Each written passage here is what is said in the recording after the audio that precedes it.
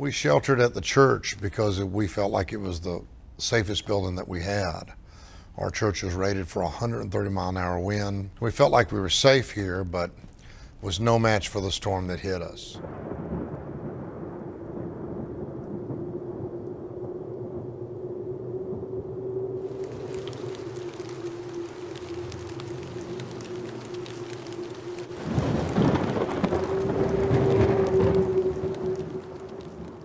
We had about 18 people there at the church with us.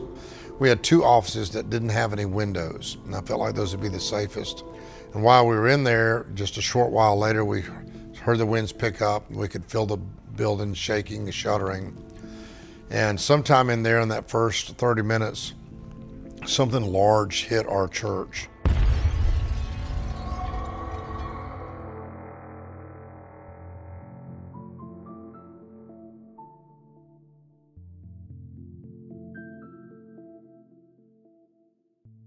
It really was loud. I mean, a really, really loud boom that went on. And at that time, it blew out one of the front walls. And once the wind got in, it began to compromise these 2 35-foot walls. One was on the foyer side, one was on the sanctuary side, with a hallway between them. It bent both of those walls and just took the ceiling purlins and bent them like an accordion. Just the raw strength of this storm was unbelievable. It wasn't too much longer before things started to the wind started to howl. We started to feel the pressure in our ears, and we knew that something big was happening outside. Then water started to come into the office, and within just a few minutes, we were sitting in about 3 inches of water. The wind would gust, and I could see the ceiling above me and move. It would come up, and I could see sky. We knew that there was something wrong. When I went to open the door to our office, the door wouldn't open, it was jammed. And that's really when, I got my first little bit of fright. I just said, Lord, help me with this door. I pulled that door open, it just took my breath. I felt like my heart stopped for an instant. I was not prepared to see daylight when I came out of that office. The roof was missing, raw metal and iron was exposed, and these walls were just leaned over like 30%, like the whole building was going to rack and sandwich on us. I knew the platform would be safe because years ago we had designed the platform to where we could put a baptistry on it if we wanted to. So I knew it had these solid column walls with concrete and had a place on top that would shield us from anything falling. And he said, we have to get out of here. And I was like, okay. He said, I'm gonna take Libby first.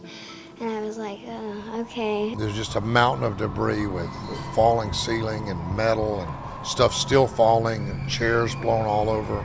We were hearing that metal flapping, and it was super loud because the wind was making it flap. That's one of the times my little girl asked me, she said, Dad, do you think we're gonna die here today? And I really felt the Lord in this moment because, I remember the story in the Bible of the Apostle Paul when he was on the ship that was caught in the storm. And he said, an angel stood by me this night and told me that the ship will be lost, but not a man will lose his life. I simply looked at my baby girl and I said, baby, even if the building falls, we're gonna walk out of here. He took me and he ran me under the stage. I tried to go as far as back in like our little hole as I could. I'm just amazed. I'm truly, truly amazed that we had 8 adults and a child in that small space. Through the whole thing, I was texting my older daughter, Kaylee, in Birmingham because I still had cell service, just honestly by the grace of God. She watched the whole thing on her computer, and she kept texting me and saying, Mom, please write my phone number on you and Olivia's leg. That way, if anything happens, they can call me.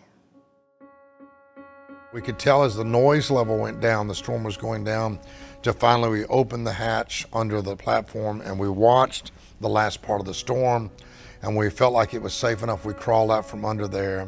When we did finally come out of the space, John came out first, and I handed him my phone, and I said, here, take some video of this. I said, we'll never see this again.